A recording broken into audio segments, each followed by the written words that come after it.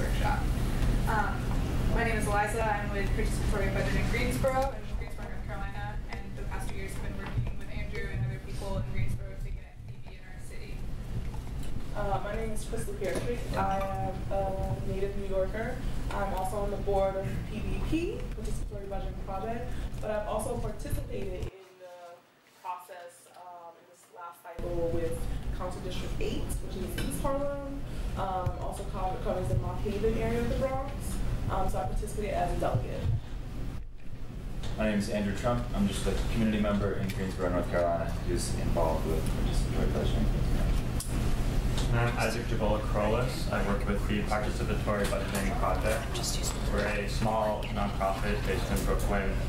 We develop and support participatory budgeting processes in the US and in Canada. Currently we work in New York City, Chicago, San Francisco, and Vallejo, California. And in addition to budgeting, we also do research, evaluation of PB, and also provide public education on the subject. Happy to have you all here with us today. And so part of what PB is deciding how to spend money, whether it's in your school organization, whether it's in a city or your nonprofit or any other variety of spaces. And so there's a lot of people in here in this room right now, and we're all coming from different places. But one thing that attracts me to PB is the way that it can be used to help realize our dreams, help us dream more, and think about the possibilities of being able to transform the communities that we're working in. And so part of the introduction of, so we can also know each other's name, know what's going on, is we're going to introduce ourselves, trying to super quickly, say your name, and then if you had PB, so a way to decide money, how money is spent, and it can be however you define community, what that would be. And so I'll start to model. My name is Eliza, and I would like PB money to go towards a mural program in my community where we can capture the stories of the beauty and art of resistance and struggle that happens in everyday communities, but is transformative to how we live. So that's more color in the world, more paint. That's what I want PB for. So people want to model? Sure. I'm Crystal. I would like for PB money to be used to purchase big belly garbage cans to be used in commercial corridors. I'm Andrew. I really want bike lanes in Greensboro so that I can get to work, get to the store, back and run. And in my neighborhood, I just really love to see not a dog park, but a place where dogs can relieve themselves that isn't the sidewalk. Some new system. Daily nuisance PB project. But how about? I'm Brian. I would like PB money to go towards way better public transportation for Orlando, and also some some community food forest spaces and a composting program.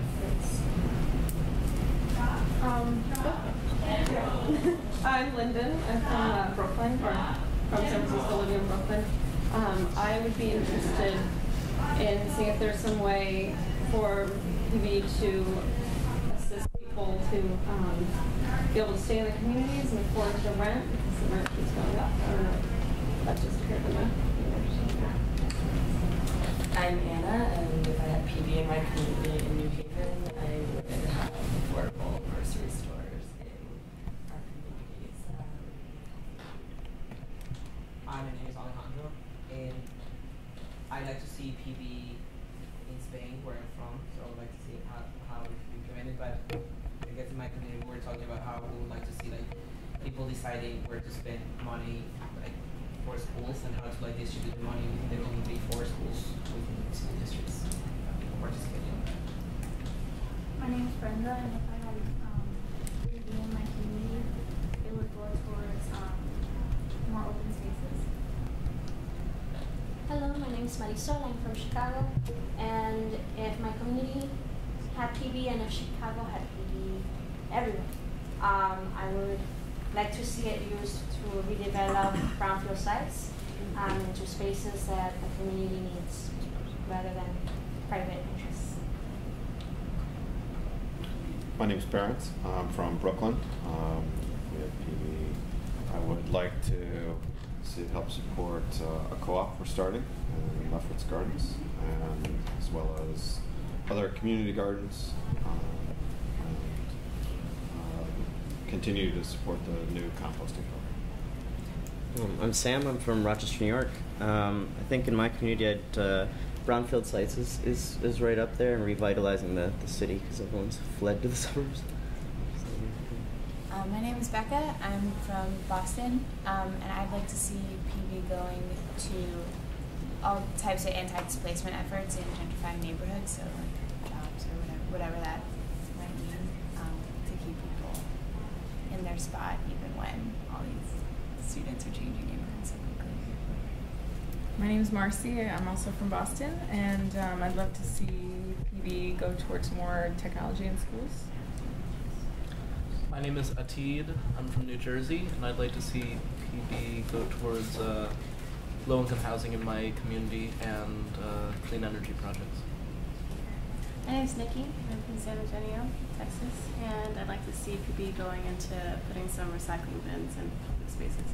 I've never seen one. I'm Jesse. I'm from Massachusetts, but I live in Brooklyn. I would like to see PB go towards like after school programs for young people, and also like job support or like connecting youth with job support stuff in a way that's empowering. My name is Adrian, and I'm from Ontario.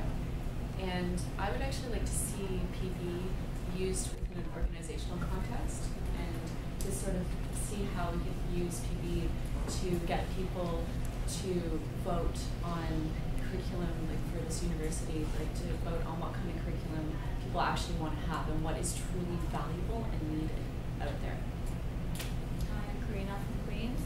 I would like PB to be used for tree guards, so in new trees, so dogs don't go into their business and the community can have some trees. Hi, my name is Nina. I'm from Harlem, and I'm going to just add on to what Jesse was saying. I would like to, we already have PB, but I would like to see PB in the context of diverse young people in a community that is are really in need, because we're facing a lot of gun violence, youth on youth violence. So I want to see PB to be used in a context where young people has the voices and ears to say this is what we want to do with it and build a community within a community. So that's what I like to see that happen.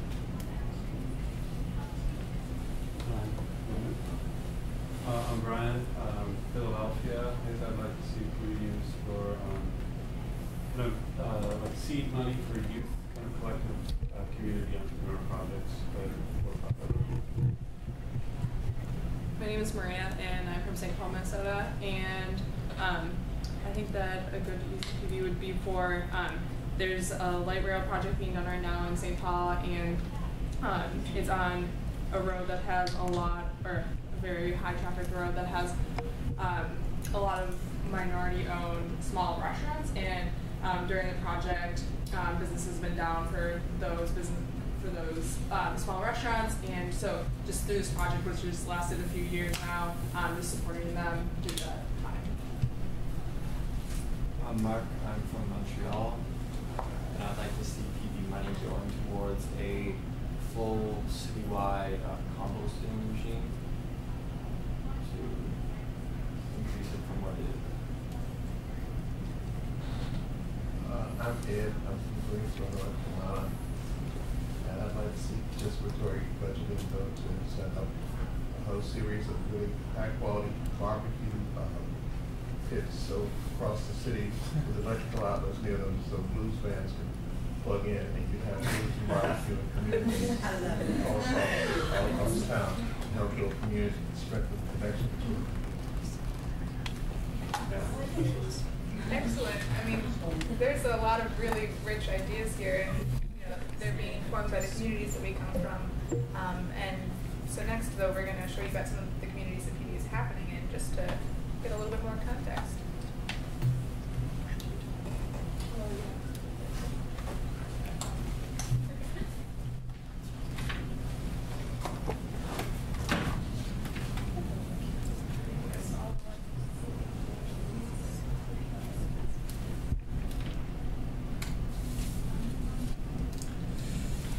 Challenge of getting a different window. Not that. I swear we had this set up perfectly earlier. Isn't the full screen on the bottom? Be on the player. Say that again. It's on the bottom of the player. Like if you scroll down and then go to the right. Other way? Yeah, all the way over there. Try Command 0. It resizes it to the. Lost it. Oh goodness. Isn't it that other tab? It's on the that tab. Yeah. Oh, wait, yeah, it's right behind it. Command 0, someone said.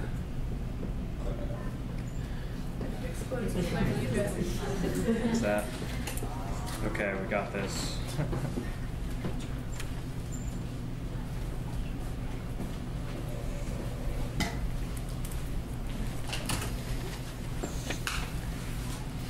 While we're trying to figure out the technical glitches, the three of you who just came in, like to introduce yourself, and if PB were in wherever you were, what would you want PB for? I know I just put you on the spot, but it really helps us in killing the dead time and making sure that everyone feels welcome.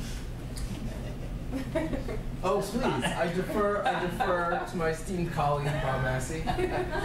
I'm Bob Massey from the Street Economics Institute. I don't know that much about participatory budgeting. I've read about it online. I would like to know how it actually plays out, and I can imagine that it really inspires people to participate, but I'd like to hear more about how it actually works. I'm Marcy Smith, and I'm with reWeaving North Carolina. And I live in Raleigh, and I'd love to see participatory budgeting used for a project for a youth revolving or a youth loan revolving fund for enterprises. That's not a bad idea. I'm Esteban, and I'm also with the American Economics Institute, and I started to nag the finance manager at my food co-op about participatory fund. He's been doing open bookkeeping and experimenting with that recently, but starting to bug him about participatory budgeting, especially because our staff is collectively sort of managed. But what I'd like to see similarly is really more investment as opposed to just sort of expense accounts and city money that just is spent and wealth that sort of leaves, but things that are reinvested in local communities. So through enterprise or through reconstructing the commons, through communal spaces, gardens, and things like that, revolving loan funds. Yeah. Excellent, great, well, welcome.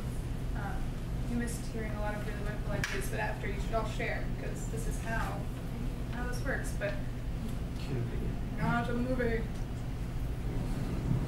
Right, if you live in this community and you pay taxes, come out and vote, decide how your tax dollars get spent.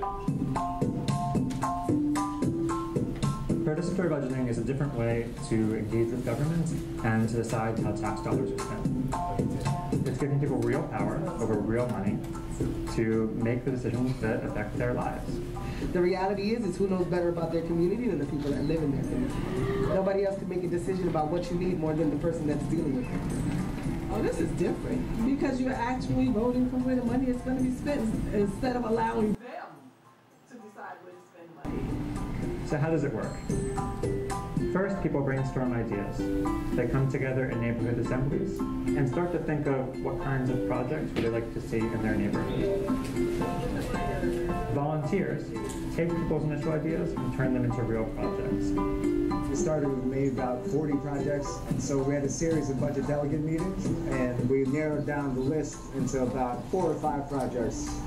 what are the real needs of the community if you only have a certain amount of money? What is it that you can do that's going to benefit as many people as possible? And we're asking for a projector and 30 Mac laptops. Bus countdown box. I'm dreaming of audit benches, new benches. Seniors have nowhere to go. People actually get a taste of governing in their city, of making the tough decisions and coming up with things that can be done to improve their community. And they bring them back to the public for a vote. It's a way of validating every voice in our community and saying, you know what, whatever your position is, you live in our community, you have a right to decide, and that me as a representative and government should respond and should listen to that voice. The projects with the most votes get funded. We have the playground improvements at Millbrook Housing. They are then implemented over the next few years, and the following year, the process starts again.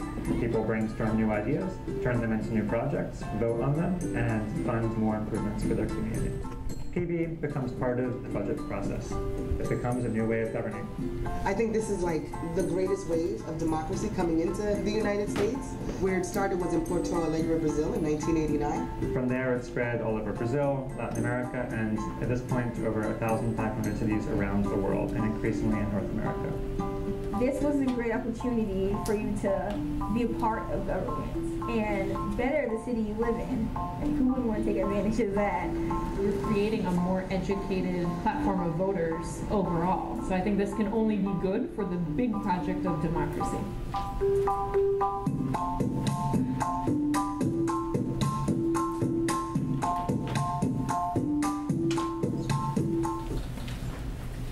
So we've learned a lot about PB in the U.S.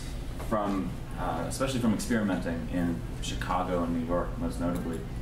In Greensboro, which is a city of about 260,000 people in North Carolina, our sell has been a little bit tougher because unlike Chicago and New York, council members don't have discretionary budgets.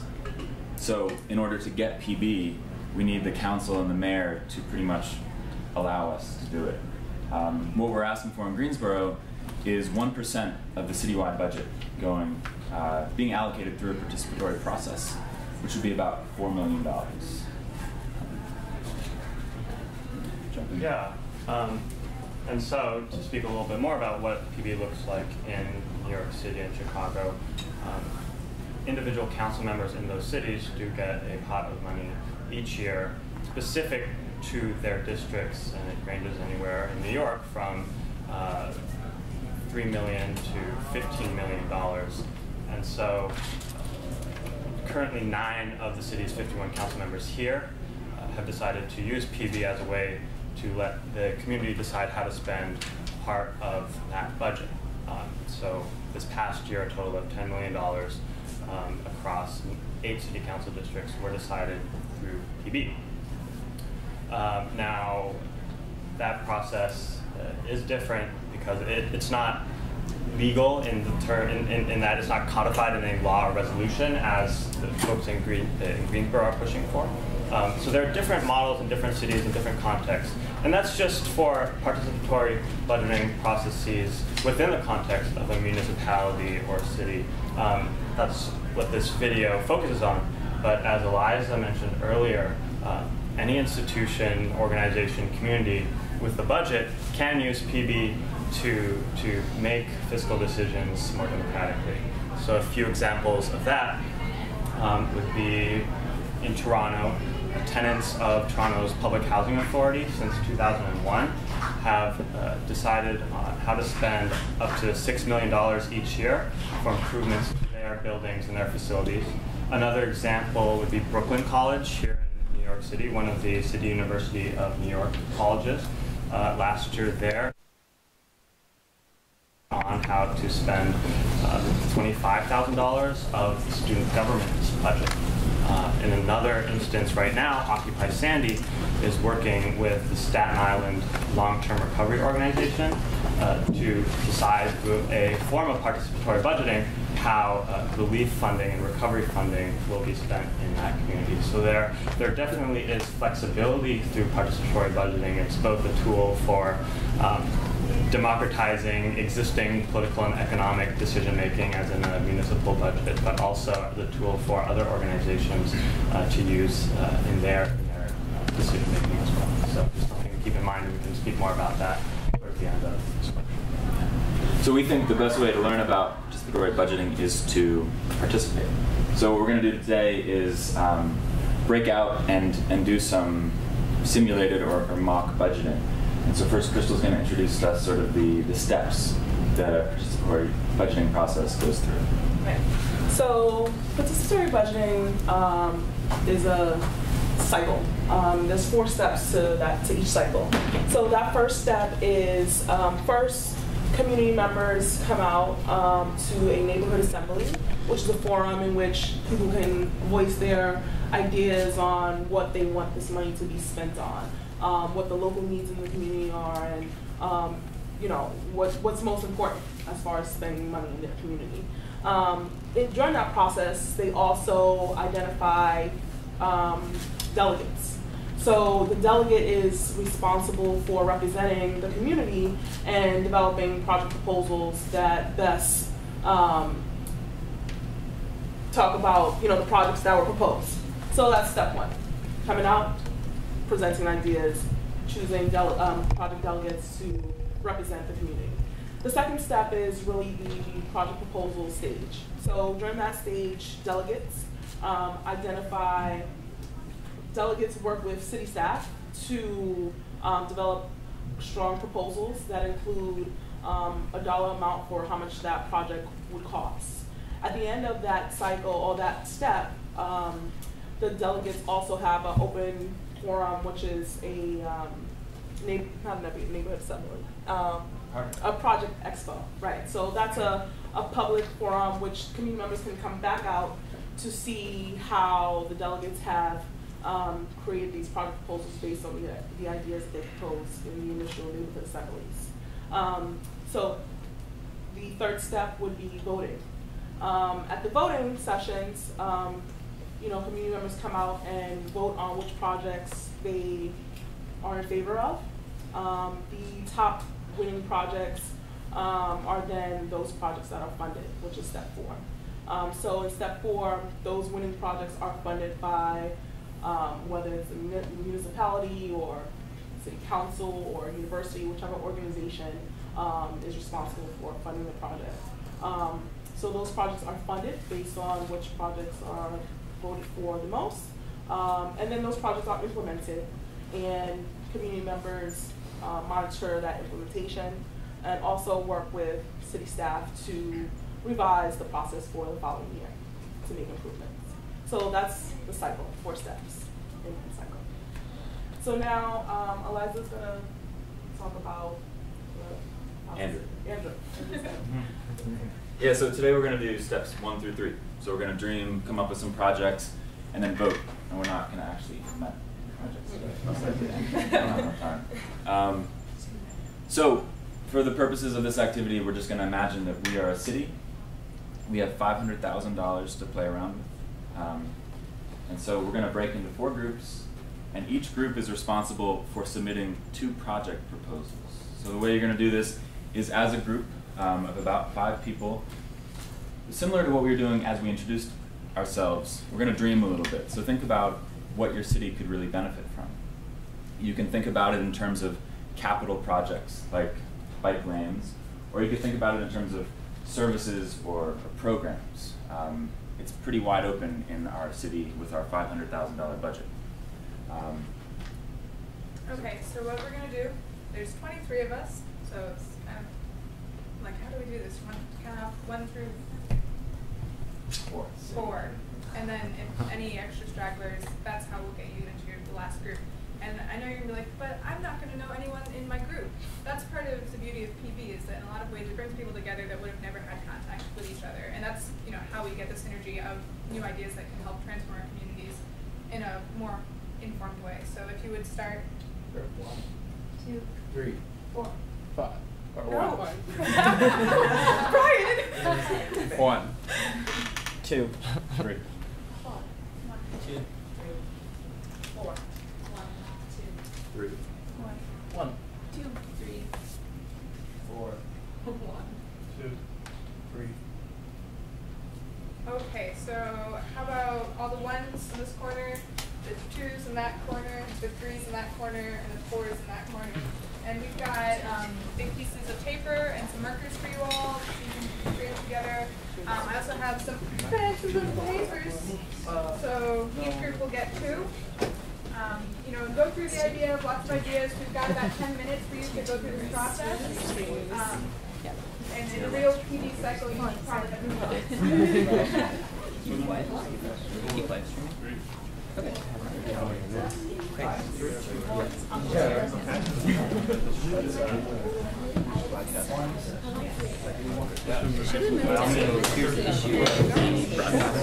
It needs free power, right? That's what's important. Alright, so let's get that working right now. Let's go.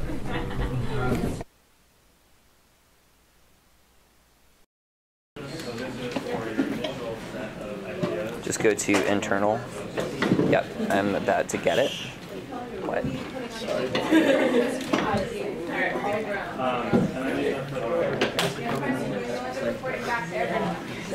Wait, are this is 3 also? This is 3. Okay.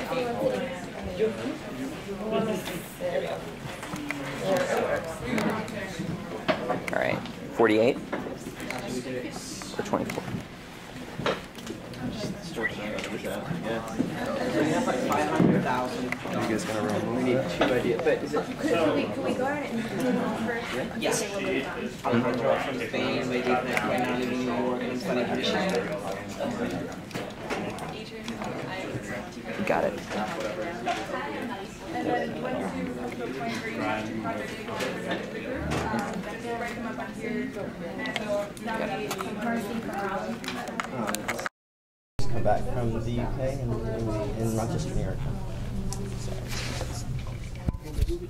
Is it sent to us? Yeah. So this sheet, no pressure. Can you to jot down the initial list of ideas that y'all brainstormed together. And then once you get your final 2 projects that you want to present to the group, just write them on here and choose someone from the group to Question. be your speaker. Are we assuming that these 2 projects are like the 500,000, or are we bring them back together and then projects at all? Just any don't projects, the 4 of us will operate as the city manager and we'll decide the price. Okay. Okay. So we can think about anything and then you'll price it. Yes. Right now we're just Keep it under 500 grand. That's what we were saying. We get to choose the price. But yeah, so don't let the price limit you. Dream as grand as you want. And we're just doing like the first 3 steps or the first 2 steps. So this is kind We're of gonna like brainstorm and then choose 2, and we're gonna choose like a delegate, and that's the one speaking and presenting the. Oh, got it. I'll do like the note taking. Oh yeah. Okay. My handwriting is higher, so I don't even understand it. So it's good that we have someone. Oh, thanks. My dad is a pediatrician, so I was like stocked with the Band-Aids. Yeah. Well, I shared earlier. Oh wait, have we introduced everybody? Yeah. Oh, I think so. Okay. Yeah. I mean, I don't remember any name now, but like it's. So maybe we can I don't know, we can go first to talk about things we care about our community or things we would like to see improve, or maybe we want to throw ideas we already have. I don't know what you guys think. I mean, I feel like we can go a little bit from what people brought up. Right. Because I thought there were great ideas in the intro. Oh, definitely. I loved the composting stuff that people were talking about. I really like the idea of especially in low income areas to I don't know who said it, but these youth programs to invest money on so that they don't have get them out of violence and activities so that they can I don't know, just help them to be out of and also with youth programs, I have seen some really cool models of the revolving loan fund for specifically youth ventures, and it's kind of smaller amounts of money.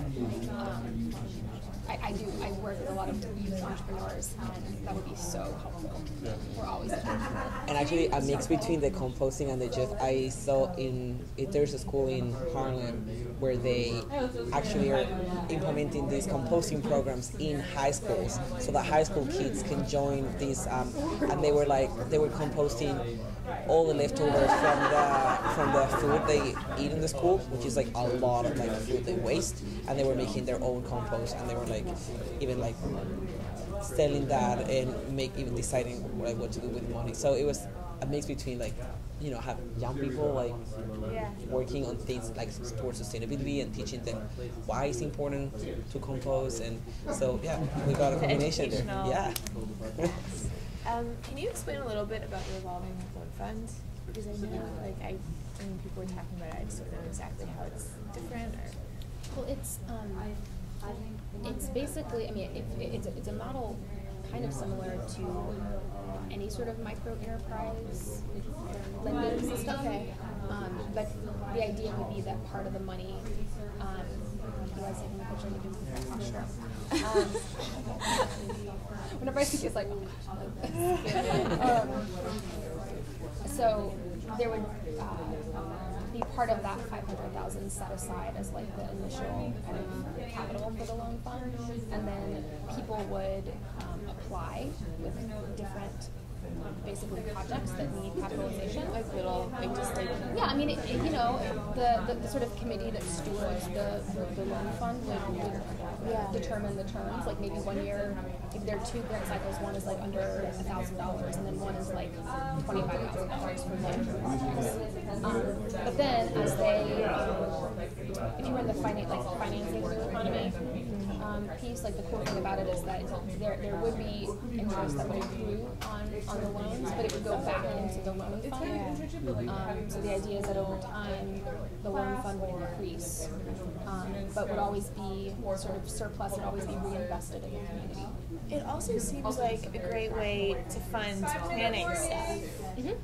Which the initial big grant doesn't quite maybe to that. It might be interesting to also add on to that mentoring programs with some kind of other services, because it's not just the financial, but a lot of the startups, the challenges that they have are like they don't know the accounting, or they don't know the taxation, like all that kind of stuff. Yeah. In terms of like revolving loan funds, another interesting one is using renewable energy sources, like putting in windmills, for example, and then having all the income from that go back into loans and more participating budgeting, basically.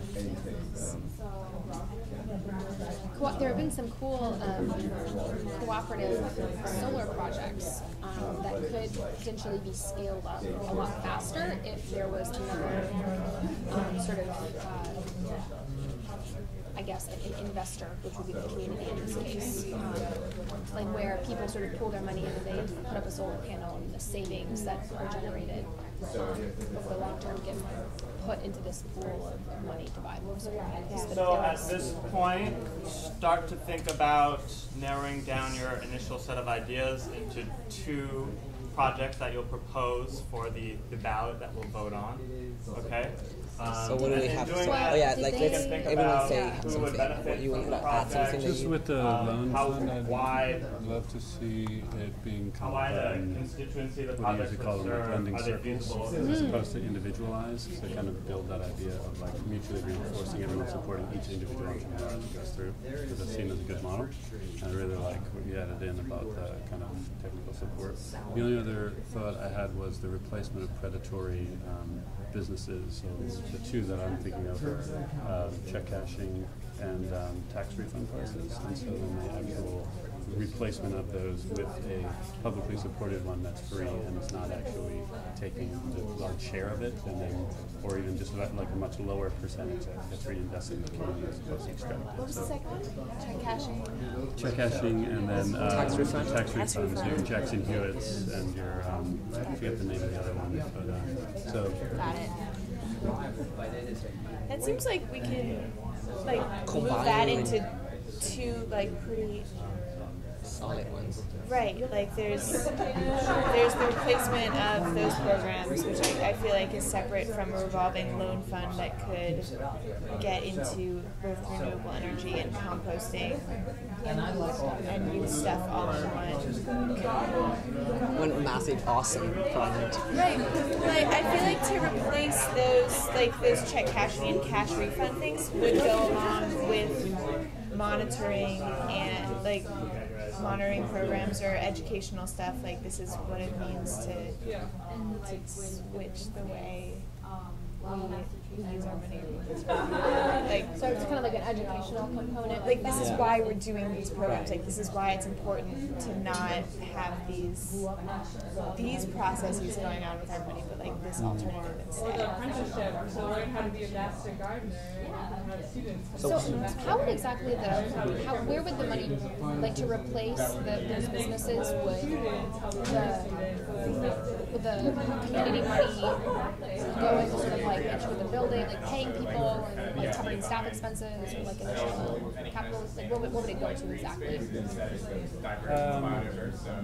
Which the money that we get from the city to go into If we got funded $500,000 to do that. I would think that it's a big public information campaign at first, because the predatory needs kind of exist in key locations, and also kind of like easy hanging fruit, like the kind of passive thing that was mentioned earlier.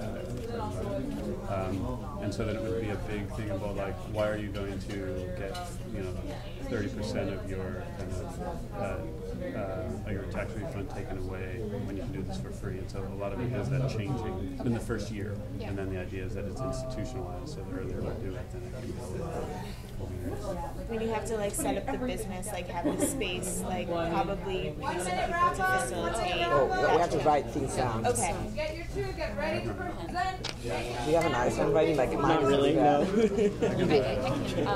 She's got it. Is that one idea? One on each. So we need one on each? Yeah, we need two, yeah. Okay. Two projects. Do you want to write the one for the one you were just talking about? Yeah.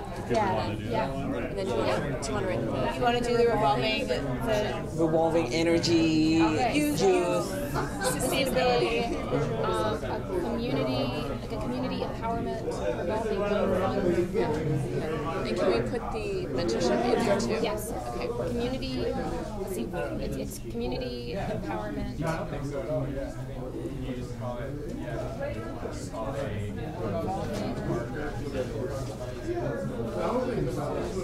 Maybe intergenerational too, because I know there's a lot of focus on youth, but really it's like the... Yeah, that was an interesting question that was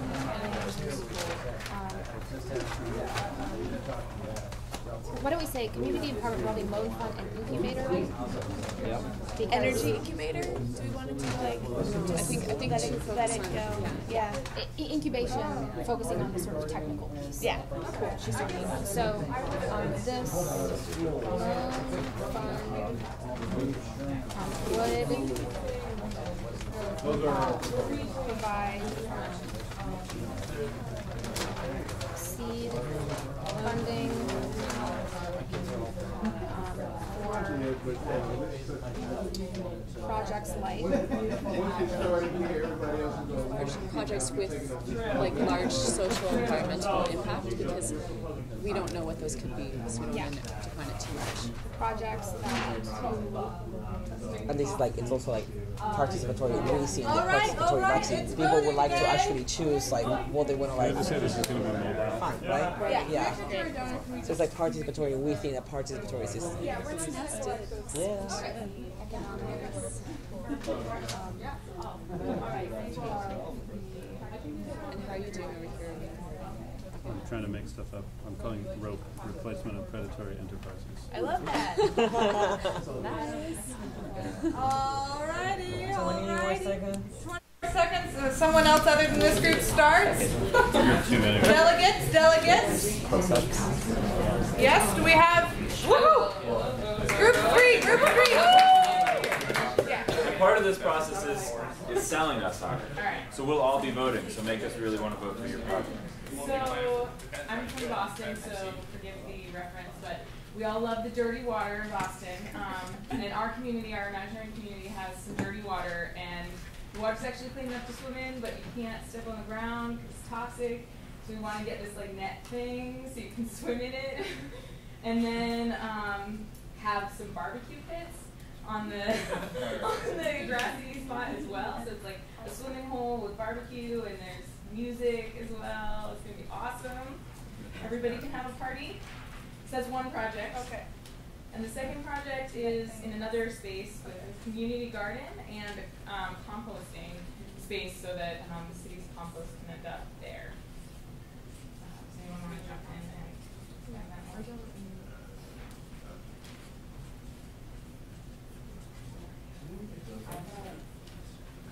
Oh, great. All right. Yeah. Do you all over here want to go next? Yes. Yep. Okay. All right. So one was a community garden, take a brownfield site and convert it to a community garden. So it was like the overlap of it. And then the other one was a community wellness initiative that could take place in like a local YMCA or local school building that would have sort of rotating classes on nutrition, different wellness programs, but also provide programs on like tenants' rights, helping you with different forms you may be filling out, just sort of whatever the curriculum could be decided like among the community, what sort of workshops and programs would be beneficial to them. So yeah, and you guys anything like that?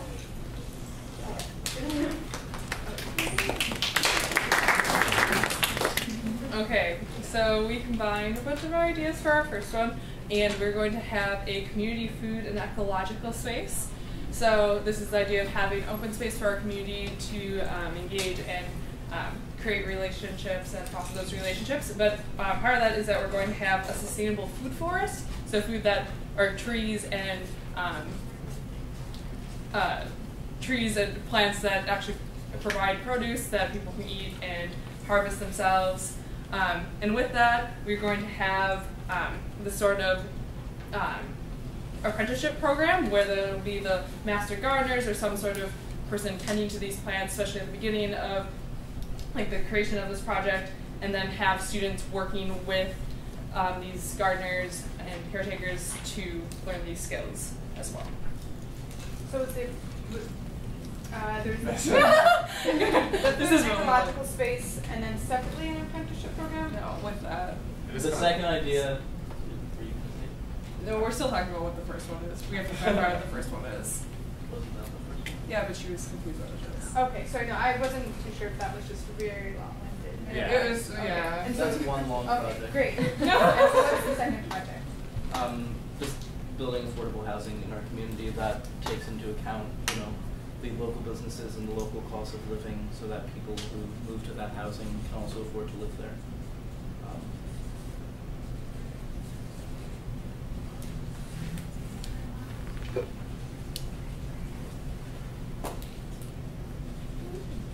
And the group behind me, you got your 20 seconds, better be good. Yeah. So one of the things we were concerned about is the way that wealth gets stolen from community by predatory practices like check cashing places and tax refund services. So we developed a project called reRoute, which is the replacement of predatory enterprises. So we'd like this funding we'd like the money to fund the creation of public mobile locations to actually provide these services in communities, and so with a much reduced kind of fee that these kind of predatory enterprises do, and then that money would actually then be reinvested instead of what it does now, which is going to get pulled out. So that's it. reRoute. What's that? What does Replacement of predatory enterprises. Okay. And we think that there's like a lot of that there is an important part of public outreach and information in this first year.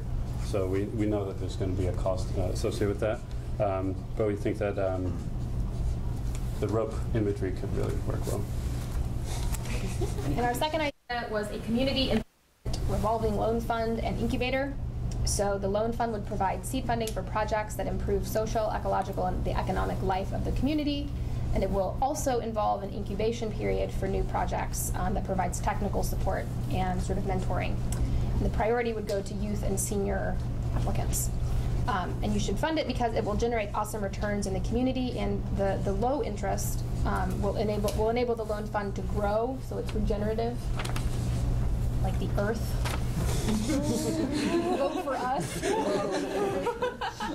Excellent. All right. Well, now the four of us, we're going to play another key role within PB on a city level, which is the city manager. We're going to decide how much this all costs, and then you will all be receiving 4 votes. 1 moment, please. Do you want those handed out or not yet? Oh yeah, would you mind? Thank you. Wait, each individual will be receiving 4 votes? How?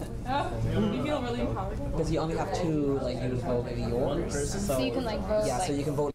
Yeah. Yeah. I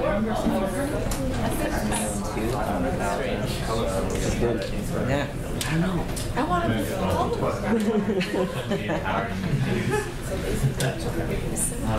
So while Eliza and Andrew are assigning costs to your projects, and that's something that would actually happen earlier in the process during this stage of figuring out what the needs are, what these projects would look like if they were fleshed out. So that's something that does happen before you actually propose your projects.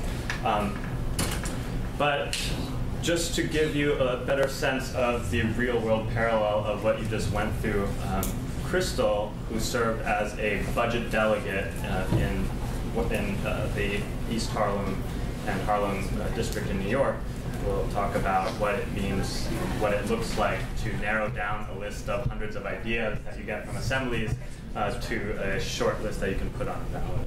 So. You have a question? I just want to clarify something. So our community garden actually is a lot like your food and ecological space. So we had a vision that it would be both like a learning center for adults and children, and that also in this garden we would grow like sustainable like vegetables and fruits that low-income people could purchase at a low price. So we wanted to combine. Yeah. So we thought you could combine it somewhere. I wanted to clarify that there. I think that we might you have to combine those ideas. As a savvy strategy. So, actually speaking about the budget delegate responsibility, so what's your name? Nikki, you know, that process that you just kind of did, kind of combining projects, that's actually one of the ways in which we as delegates are able to kind of help narrow down the hundreds of ideas that come out of the neighborhood assemblies. I mean, there's a lot of ideas that come out, and a lot of the times, a lot of them overlap, so that's one way. Automatically, we kind of see what projects are overlapping and have a similar interest and kind of either couple them or eliminate duplicates, right? Because we want to come up with final projects that are in the best interest of the most amount of people. As a delegate, there's a series of meetings. So initially, we want to narrow down those ideas, like I said, through bundling or coupling or eliminating duplicates. And then there's, you have a question? We want to join with the community. We don't want a little tiny $30,000 can. We want to be on the $250,000. I don't know. Yeah, we could do barbecue since we were. We want that better. Oh, that's our separate idea. But let's do it all. Let's do it all. Swimming home.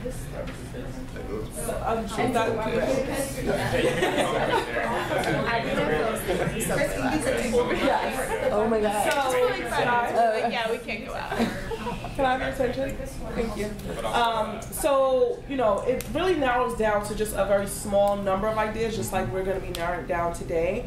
And to get to that process, you know, one is through the expos, getting that feedback from constituents, but also within the group of delegates that you're working with. A lot of times it, you know, it can get somewhat heated. People are very passionate about their community and these ideas and, you know, being a good representative of the community. But also a lot of times it also boils down to the cost of the project.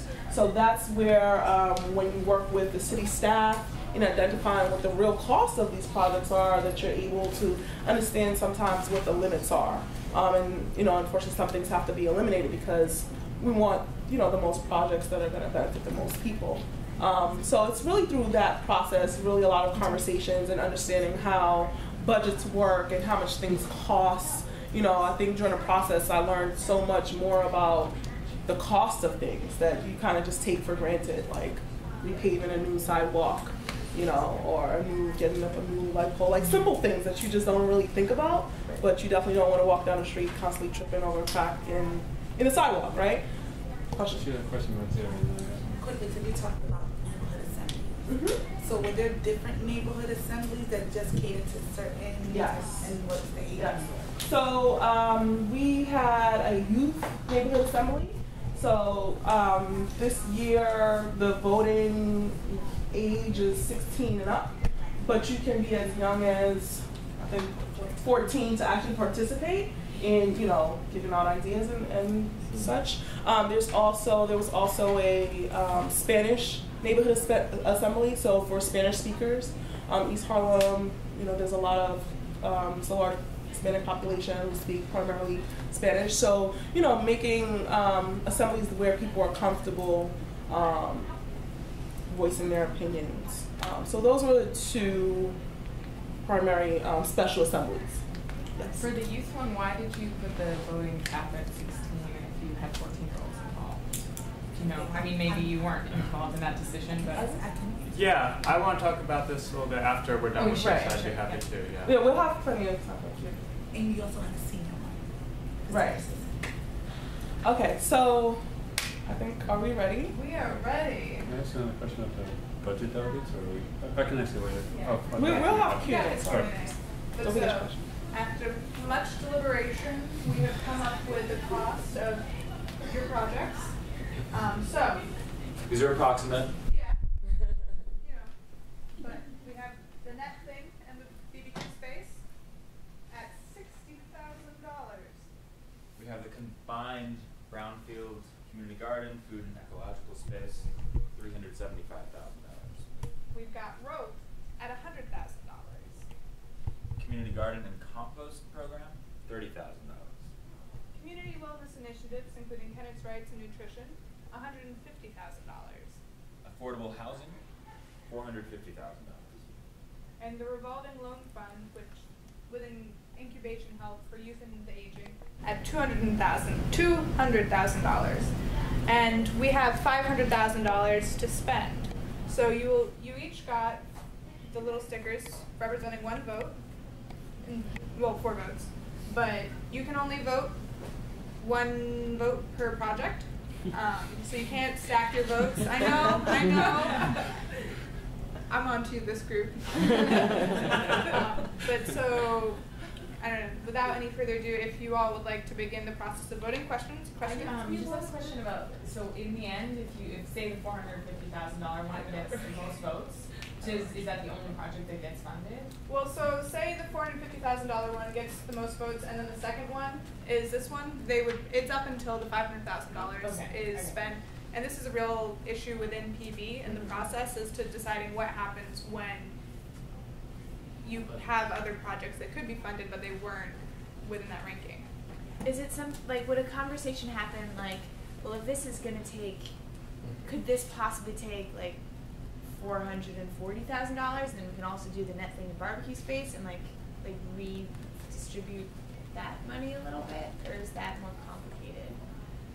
You probably have to delete certain elements, right? So if you said we're doing 50 units of affordable housing, well, you might have to do 30 units of affordable housing, and then you'd be able to afford the net thing, right? So it's about reassessing the cost of things based on some real numbers, and often a lot of things end up costing more than what we budgeted. But that's do those negotiations happen, and is there like a process for that? Yeah. So that's something that would happen before the vote. So you would have that time to retool some of these projects, trim them down as you just described. That would also be the work from budget delegates or whoever is developing these proposals. But yeah, it takes some creativity and some compromises have to be made. So in this case, yeah, you would see those estimates and say we have to do something. That's probably not going to win. Right. Taking up all the money. So I know during our process there were some really great, amazing projects that once we spoke with the different city agencies were just almost took up the entire $1 million budget. So it wasn't enough to take away from the scope of work. So we decided to not move forward with that particular project. You know, maybe there were some other ways that that project could be funded that we could think of, and you know, talk to those groups separately. Maybe we can retool that now just to keep it in the running. The affordable housing project, that's 450,000. Maybe we'll say we'll reduce that project. Some existing housing, and we can get it down to 375. Great. So why don't we start? So the community wellness one could be paired with that one. 350? Oh no, things are kind of tight. We could get it down to 350. I think we can do 360. Yeah. No, because well, the community wellness can go down $10,000 too. So why don't we just start with the groups up front? So everybody have their voting? Yeah, does everyone watching Yeah. Oh yeah, that's funny. It's like, Is it secret voting usually? Oh yeah. Okay. Yeah, it's sticker voting. Is it possible to do theater years? So it's like a big Wait, we get to use all everybody else. Put that in there.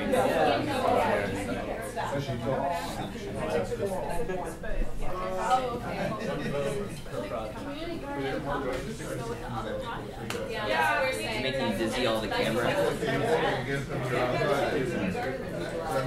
I don't know what it looks like. I can only see this camera, so I'm switching this. You're switching. Can you switch? No, I'm asking you. Yeah. In this situation, yes. Everyone likes their barbecue. That sounds When I'm like, I love to go to the bathroom. no, I like the barbecue. I want to travel. I just like to watch. It's like a swimming area, but you can only go. Brian, if you know anything about this for a while, Just come up with rope today. Thanks for the moment. It's only when I wrote down the words did rope come to me. But the general idea. But yeah, it's only from the community. It was so professional, so we ended up. But it's I like that kind of thing. But no, a lot of my community around just watching that, like how do you fight by hand. We have commercial quarter, we have like 3 or 4 different tax places that rent out for the entire year, and then up for the 3 or 4 months, and are vacant for the other 8 months. Like that's how much is stolen. That's exactly the concept, right? And that's why, yeah, like I'm really interested in how we start confronting that. My question is like, how do you like legally? How do you keep out those? You can't decide a legal case. That's what I'm saying. Like, it would be Yeah. People stop. I'm looking for two. People stop. Can I walk in front of this one? People stop consuming. They're gonna close because no one's gonna go. That's what like through educating people, saying this is not that way, and they're older. They're gonna stop. Like they're not gonna make money out of it, and they're gonna close. Because the legal one will be like passing a law that say this is wrong. In a lot of states. Oh really? A few states, yeah, they aren't allowed.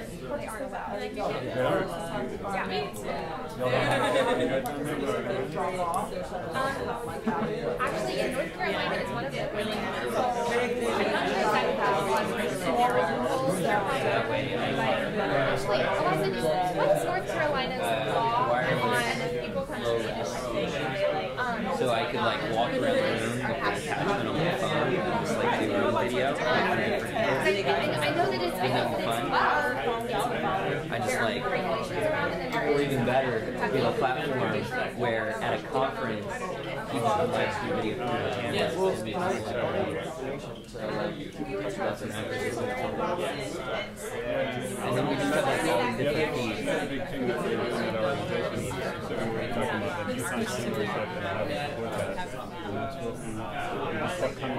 There's a session going on right now about storytelling and economy. We're not people to support their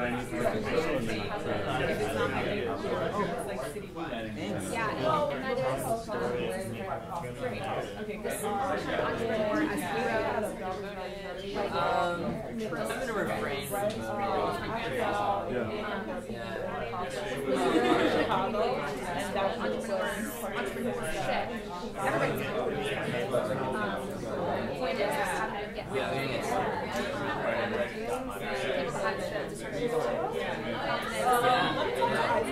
although it is more focused on the cases.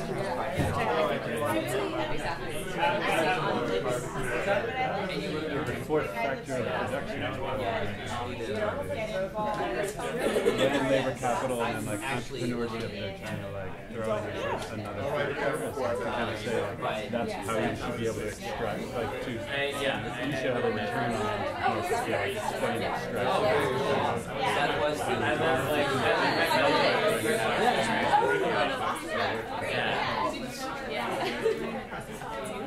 no, I didn't know.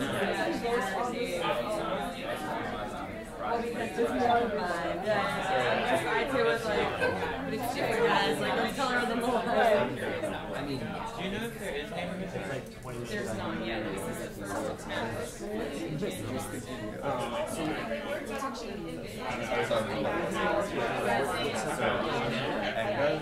I'm not there anymore.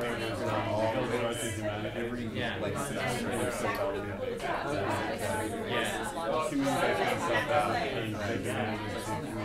and it's like it's gone through its whole life cycle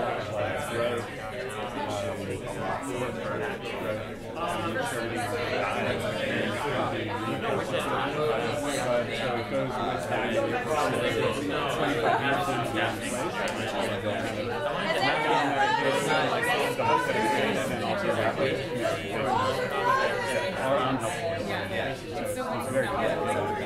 I love talking about it. Just the complexity is pretty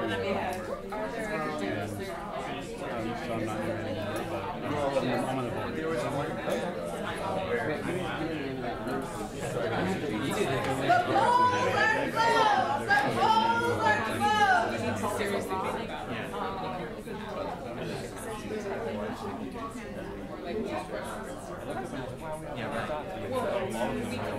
I think both of our projects are like we still need to think our 2 projects and 1 component.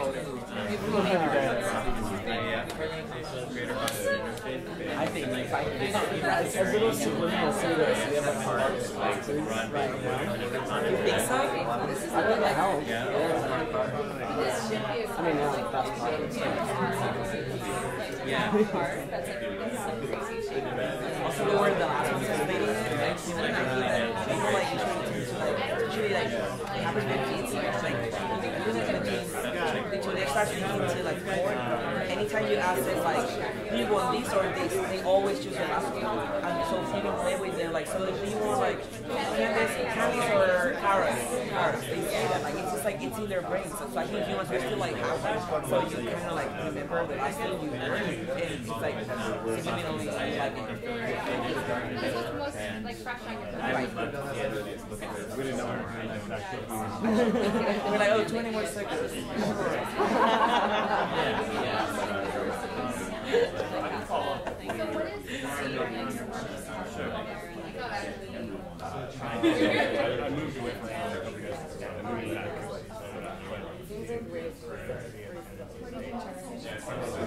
back. Our team was a 2 projects.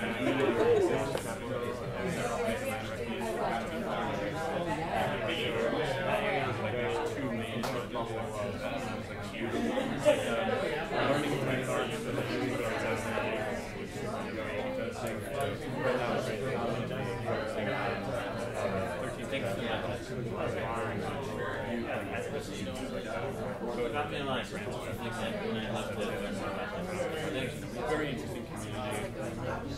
I was talking to it's North Philadelphia.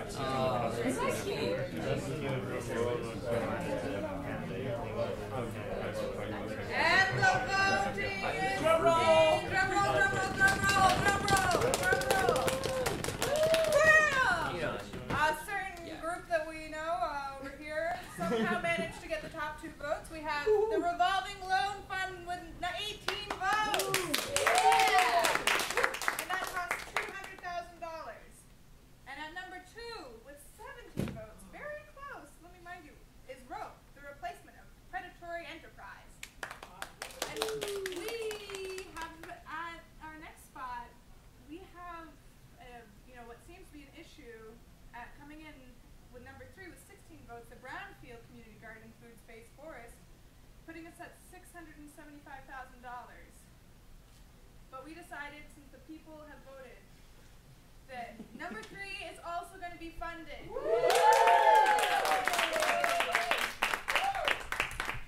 And we then also had this whole beautiful process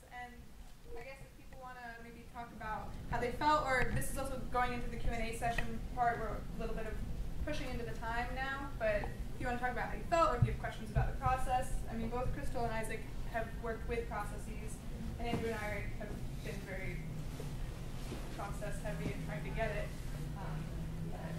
Questions, feelings, comments? Do groups know ahead of time with their proposals what their allocation might be? So like, for example, if there's another group project that is very similar, they can consolidate.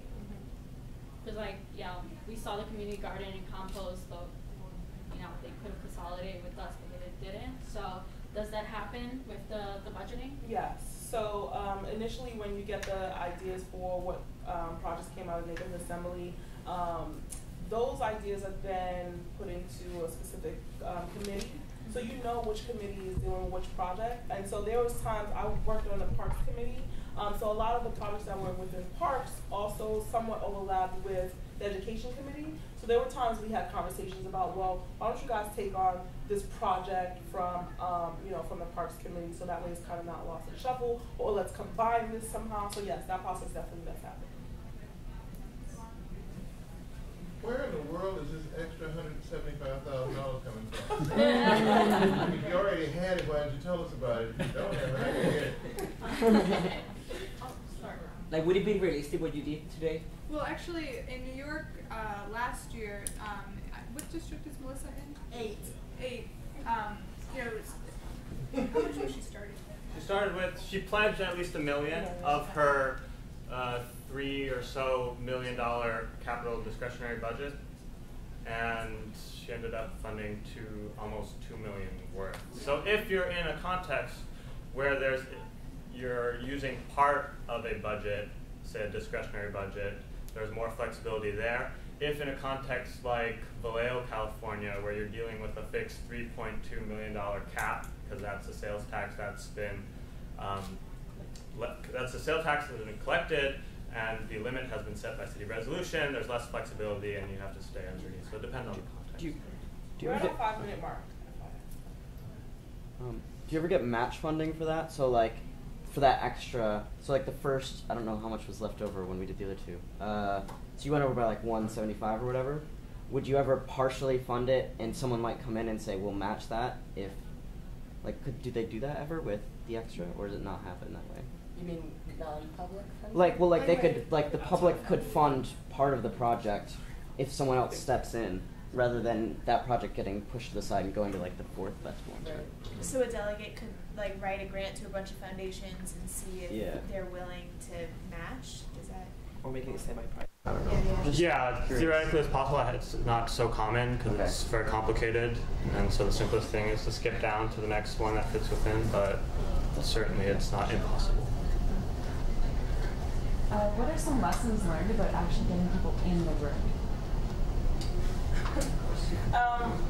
To get people in the room, well, one, it's really important to do as much outreach about, you know, the neighborhood assemblies as possible. Especially also about this, you know, the special neighborhood assembly. So for seniors, if you're going to do a senior neighborhood assembly, you want to go to where seniors are going to be. You want to have the neighborhood assembly at the senior citizens' home. If you're doing something on education or youth, you might want to have the assembly at a school where, you know, parents don't have to then take their child somewhere that's out of the area. So just a lot of outreach, you know, in advance, making partnerships with organizations that can really help spread the word, that can have a further reach. Yeah, just to add something to that and to tie it into your question earlier about why the discrepancy in voting ages. So in the model of participatory budgeting that my organization has been forwarding in the US and Canada, it's slightly different than some of the other participatory budgeting models that have been used around the world, specifically in that in starting the process and building it from scratch, we involve the community in that process. So it's not just an institution that the government says, here, it's here, plug in, but rather a bottom-up construction of the PB process. In most cases through what we call a steering committee, which is just a group of various community members and community organizations and leaders that we convene once it's clear that money is available to do a PB process, and we say, what do you want this process to look like? What are the parameters? How are we going to make sure that people are in the room and get involved, and especially the communities that tend not to participate or are most distrustful of these political processes. And so there's different things you can do in both deciding to do a lot of targeted outreach, but also in the design of the process. So setting the voting age lower. In this case, the discrepancy came out of people not being comfortable with allowing 14-year-olds to vote, but allowing them to participate in a different way, so we couldn't get that agreement. But in year 1 of PBNYC, the voting age was 18. And then in reevaluating the process after 1 year, this steering committee decided why shouldn't we include younger people? And so it was lowered. So we may see it even lower. I mean, in some places like the UK, you can have 10-year-olds vote in PB processes. So the sky's the limit in that sense. But yeah. Your experience in getting the budget nearly doubled was pretty amazing, and it makes me wonder if, and you guys can have a sense of it, but it might be difficult to really pinpoint whether or not the process gave them more comfort in increasing that budget when they knew that there was something specific that the community was supporting behind. And so typically budgets get cut, and so here you get an example where it's nearly doubled. And I'm wondering if there's, if you had a sense of that because they were specific, and then in a broader question, if, because this is new, I don't know if it's possible, but maybe it is, if there's any data out there suggesting that participatory budgets do get funded more often than in other instances that don't have it, simply because they are specific, they are community-led and driven, and there's much more ease in pointing to the fact that this is supported rather than just a pet project that someone is working. Anyway, why don't we don't have much time, why don't we take a couple other questions just so everyone can, and then we'll try to address all of them really speedily. Yes? I really wanted to answer because I was also a delegate, and my councilwoman, Melissa, she felt that way because it was so of a strong urge.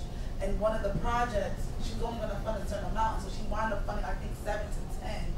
And one of them was a youth project, which was Youth Build, where they actually went against for computers with senior citizens in the New York City Housing Authority.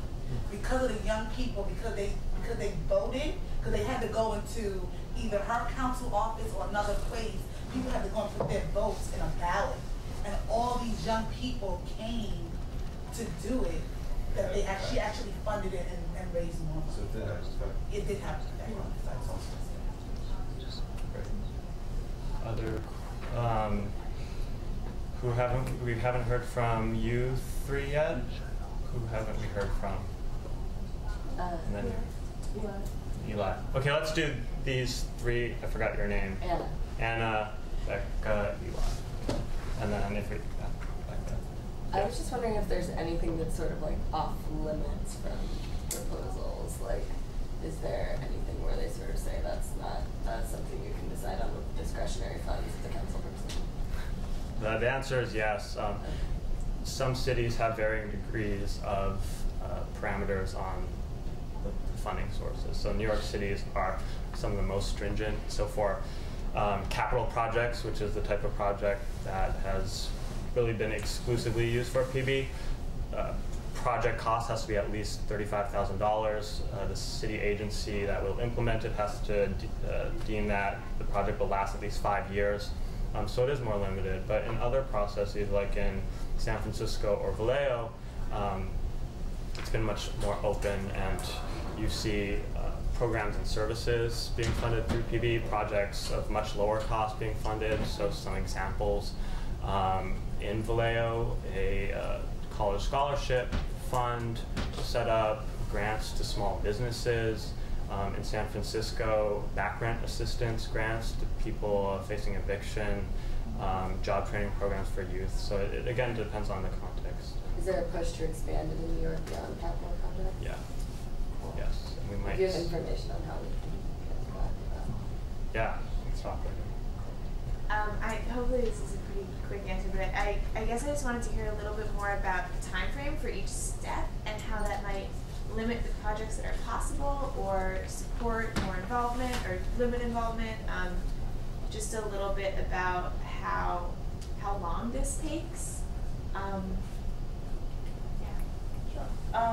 So I'm not sure exactly. It's about, the cycle is about, let's see, it's about 6 months. So that neighborhood assembly part of it, and so there's multiple assemblies.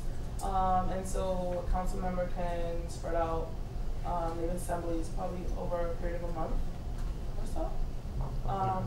Month and a half.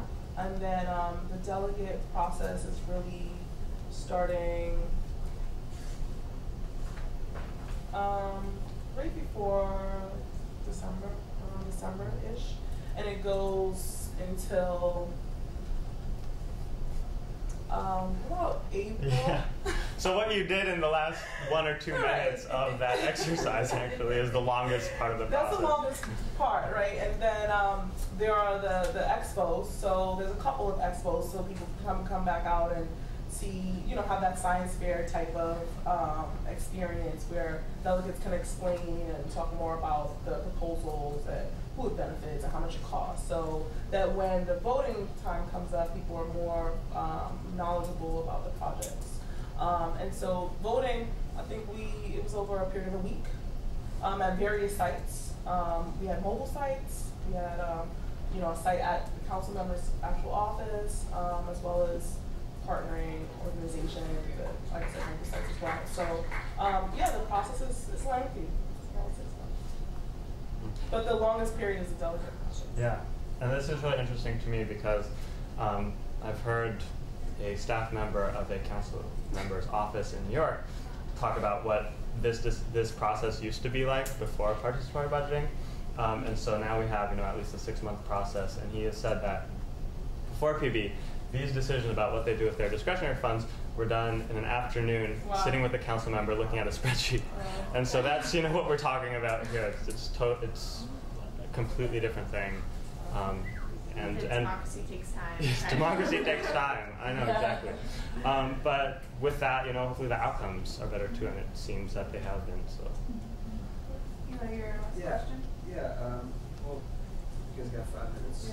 Yeah.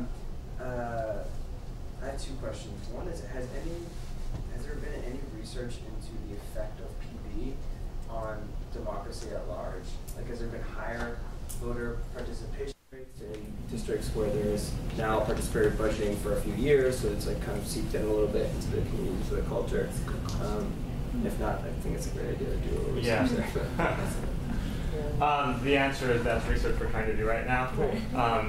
PB is very new in the US and in Canada. However, there's extensive research about PB around the world, and some of that does look at the effects of PB on civic participation more broadly, and some of that certainly shows this sort of thing, and not just participating in traditional elections, but just creating new civic organizations and networks.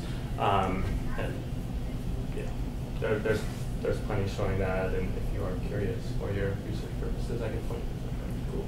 I'll let other people ask if there's any additional questions. I'm curious, it sounds like you guys have to do a lot of work to get this off the ground. Are your resources available for other people who are trying to start this off to make it easier, or do we have to figure out how to facilitate it from scratch too? Do you want to take that one? I was doing some facilitation stuff and I didn't hear the whole. I was just asking about resources available to start this. Well, I mean, all of us have resources in some capacity, and no reason to reinvent the wheel. Like Greensboro, we've come at it from like a two-way direction. We started both from doing a presentation similar to this, or also more condensed that just kind of explains the cycle and isn't as time intensive, to groups, community groups, and so we have these templates, present and available. But then we've also had like a political strategy, and so depending on how you were to do it, if it was going to be in a city or an organization, like PB Greensboro is a resource, and there are other resources for like technical support, like PBP could help, like once you get a little bit more established. I point you to our organization's website, which we are trying to make as useful as possible to people interested in bringing PB to their communities. So there are some pages on there that might be useful, giving pointers about how to bring PB to wherever you are. That's participatorybudgeting.org. I have a couple of handouts too that you folks can take on their way out. If you want to take a look at a sample ballot from the PBNYC process, this is there's some info sheets about participatory budgeting, and we also, do you have anything else? Okay.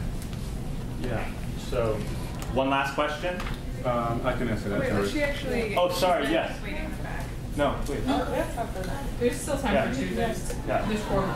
I'm just wondering if, well, we've already seen and actually shown how like ultimately a budget could be more flexible than initially like believed. And I was just wondering if you have any tips for maybe like lobbying city governments to increase discretionary budgeting for participatory voting stuff like this projects. Like say if you could like show the success of various like participatory budgeting projects, and also maybe show them like the research Yellow was talking about beforehand, and show how it has a positive impact on democracy. Could we even, if you're talking about like cities where they have set legislation which says that only $3.2 billion, or for example, be allocated for participatory budgeting, could we lobby to increase that amount? Or have you done that? Yeah, it's something that we are always trying to do. Push the limits that are set. Expand not only into larger amounts of money, but into different parts of the budget. So, for instance, in New York City, we're trying to get beyond just small discretionary budgets in each district, but part of the city's central budget and budgets of its agencies, like the New York City Housing Authority, the public housing. That's one of the main fronts that we're pushing on, and that work of advocating for more influence is taken up by community organizations, community groups that are involved in the process. And it's surprising because a lot of people that participate, just regular, ordinary folks that participate, don't always think about the possibilities. And so we're trying to encourage folks to think beyond just $1 million, which is what it is in the individual districts right now. Sometimes it takes just like breaking through with one council member, like Melissa Marfiorito, to show that it can be more than that. So you've already identified like one of the main strategies is just, city officials, elected officials don't want to be the first to do something, but if you can point to another instance, especially a similar city or a similar situation. I mean, like in Brazil and other places, you have tens of millions of dollars being used through PB, upwards of 20% of the city's annual budget. So there's all sorts of information. Yeah, and I think it's also good, like in Greensboro, like we're trying to be worked into the actual budget and not necessarily being dependent on the discretionary funds. And so there is like a difference into like what that means for like how the money moves forward and how the decisions are made. Yeah. But it's good to set the initial bar high. One last question. Yeah, well, it's it's kind of a comment because there's also a lot of money for transportation and deciding on how to do different public transportation. So participatory budgeting can really be utilized in that way. And there's something called MetroQuest, which is like an online kind of thing, and they have kiosks and things like that, and you can get like 10,000 people voting on like 3 different phases, and they consecutively like get more and more detailed and specific, and it helps educate people as well. And so it's a bit of a different approach, but that's also a good one. Wait, what are they voting? The website's MetroQuest. Oh, sorry? I'll look it up. Oh, okay. Yeah. Well, thank you everyone for participating in this process, and feel free to ask us questions. Thanks. Yeah.